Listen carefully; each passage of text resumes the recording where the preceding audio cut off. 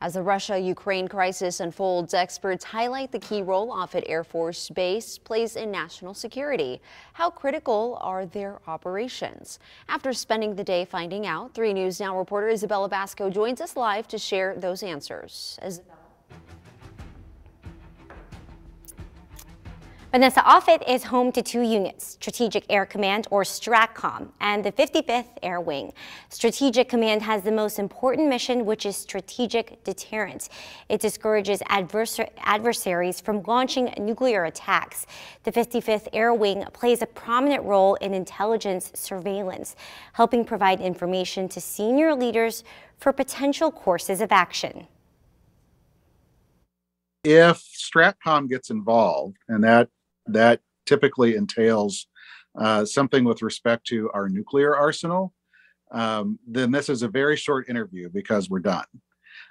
If the 55th Air Wing gets involved, then that's a lot more likely scenario than STRATCOM. With more than 2 million people on the move from Ukraine, Creighton Law professor Michael Kelly expects that number to increase if conflict continues. If the U.S. military gets involved in airlifts or humanitarian assistance for all of these refugees, and I don't know that they will, but if they do, then the 55th Air Wing out of Offutt could get involved in that from a command and control perspective. If Russia or Belarus were to attack a neighboring NATO country, that initiates Article 5 of NATO, where an attack on one is an attack on all.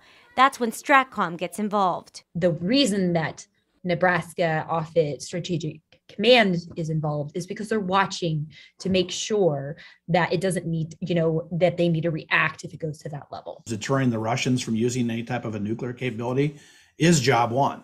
And STRATCOM has responsibility for that strategic deterrence mission. So that puts them really in a very prominent role, working with the other combatant commands and the Secretary of Defense up through the President. As this crisis plays out, experts warn of the potential implications for our country's men and women. If you look at what essentially are the 3 superpowers in the world today, that's China, Russia, and the United States. 2 of those are authoritarian regimes. Only 1 is a democracy. So this is very much authoritarianism versus democratic values.